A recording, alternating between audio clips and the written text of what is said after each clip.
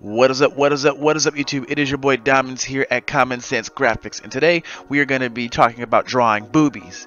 And I actually mean boobies. So let's get into the video so I can break down on the way how you can learn how to draw a woman's breasts. So first off, I'm going to show you how not to draw women's breasts. So the first thing you don't ever want to do is like draw two big old basketballs on a woman's chest, because then it's just unproportionate and it just doesn't look right. Pretty much what you want to do is you want to simulate a type of gravity effect, or probably like a sag of some sort. But when you just draw like two big old basketballs, it just looks like she's wearing a push-up bra, or she's just unnatural. But let me show you the correct way on how to do it. So if you're just trying to get them down, you just want to get some practice, that you're doing a rough sketch of it.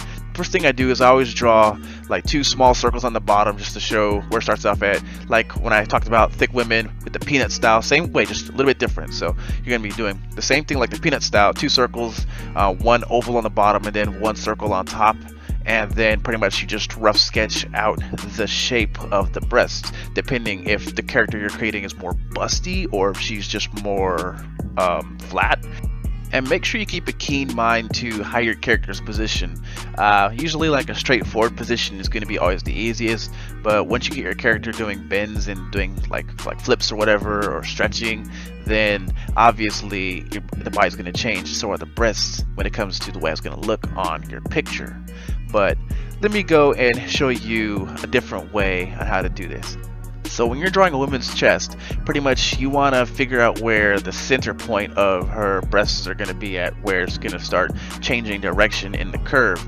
And you just really want to figure that out, because you don't want to put it too high or too low. If she's like maybe older, like an older woman, then you can put it way lower. But as you can see right here, I have my center line pretty much dead center, so my character will probably be maybe in like young 20s. She could be young, and that's just one way how to look at that.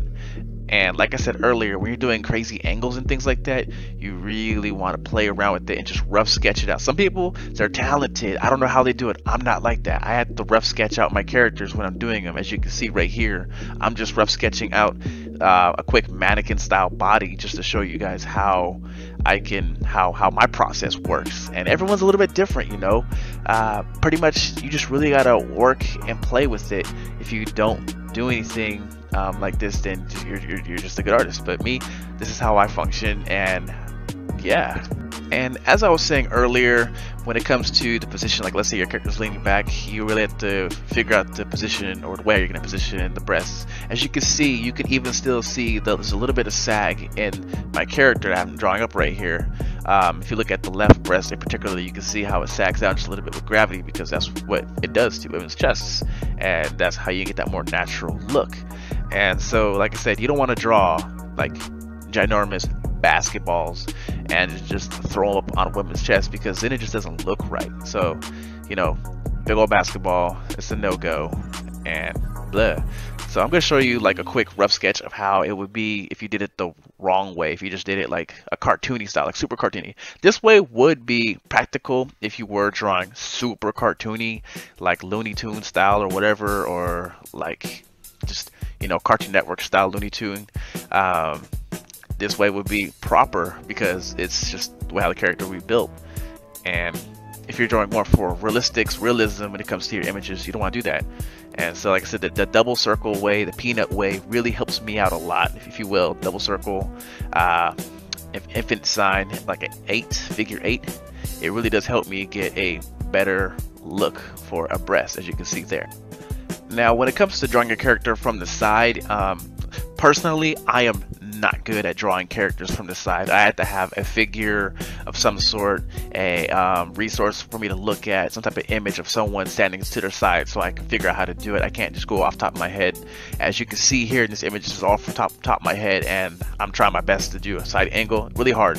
Drawing a woman's breasts, you have to show the crease mark and like where her area is at, where blah blah blah. I can't explain, I can't talk right now, but you have to show the crease mark. I'm drawing it right now, and pretty much you have to show where that's located at on a woman from this side. If she's really flat, then you don't got to show it. But if she's more voluptuous, then it's more apparent that you do have to show it, just to show that it's there. Because if you don't, then it'll look kind of weird or funky. Unless she's wearing like baggy clothing, then by all means go ahead, don't show it. But that is a very important thing you have to keep in mind when you're drawing a character from the side. And like I said, personally me, I can't draw people from the side just because that's just me. And like I said earlier, pretty much what you just want to do is just experiment, trial and error, just make a bunch of rough sketches, use your mannequin style drawings just to get these body forms down, because that's the only way how I was able to get good at it. And like I said before in previous videos, that's the only way how I can draw people is making the mannequins. Without the mannequins, then I'm pretty much hopeless.